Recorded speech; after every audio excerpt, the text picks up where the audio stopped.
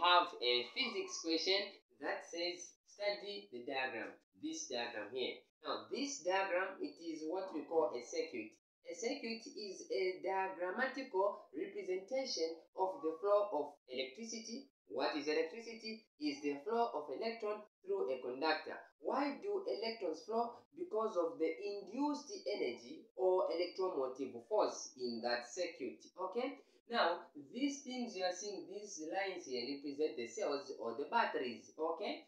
This line you are seeing represents the wire or the media. These components you are seeing are what you call the resistor. They are the one responsible for resistance. To resist simply means to reduce the flow. Okay?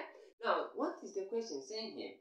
Find the total resistance. Okay? Now, total resistance is given in this form. Though, like in this case, it's going to be given like this. So, total resistance, it is equal to. You check the arrangement of the resistor.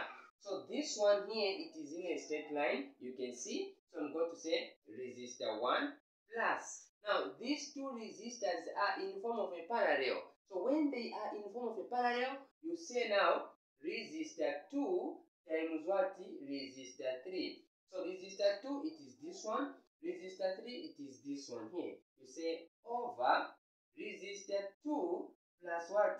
Resistor 3. Okay? So, it's going to be total resistance. It is equal to resistor 1. It is what? It is 2 ohms. Okay? This symbol you are seeing simply means what? Ohms there. You say plus. So, where there is resistor 2 here, we have 12. Okay? Say times resistor 3, we have 6 there over.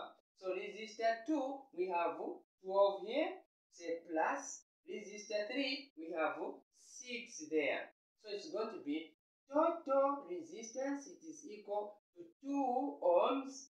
Say plus this plus. So what is 12 times 6? 72. Okay? So on top here we have 72. So what is 12 plus 6? It is 18. 18 into 72 is going to give you what? 4 here. Okay? So 4 ohms like this. So what is 2 ohms plus 4 ohms? It's going to give me 6 ohms, which is the answer there.